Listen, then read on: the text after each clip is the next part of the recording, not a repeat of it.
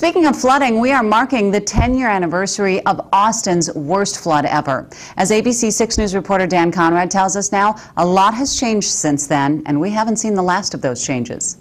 I remember early morning receiving a phone call from Chief Phillips saying, Bonnie, they got 12 inches of rain in Blooming Prairie. It's heading our way. 10 years ago next week, the landscape of the city of Austin changed forever. All the flood control projects that we're working on have been designed based on that 2004 flood. But by that time, the community was already more than a quarter century into an extensive flood mitigation program. We've removed around 275 structures from the floodplain since 1978. That was the year the city experienced 2 record floods 1 week apart. And what we have been always trying to do is remove structures so that should it flood again, they will not get flooded again. FEMA even did a survey of the economic impact of moving those structures out of the way of subsequent floods. I think there was a $38 million savings based on flood reduction, flood impact by not having those homes impacted during those different floods. The citizenry even passed a local option sales tax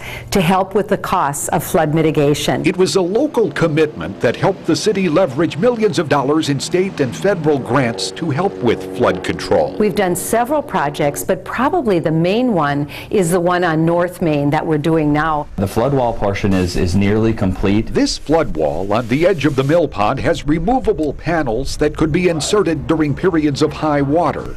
The project also involves raising the elevation of part of North Main Street by 2 feet. We're still on that time frame of sometime in early November of opening up the road. And while the landscape has changed over the years, flood mitigation for the city of Austin will always be a work in progress. We need to look at where we are now and move forward with the projects that will help us into the future. Dan Conrad, ABC 6 News.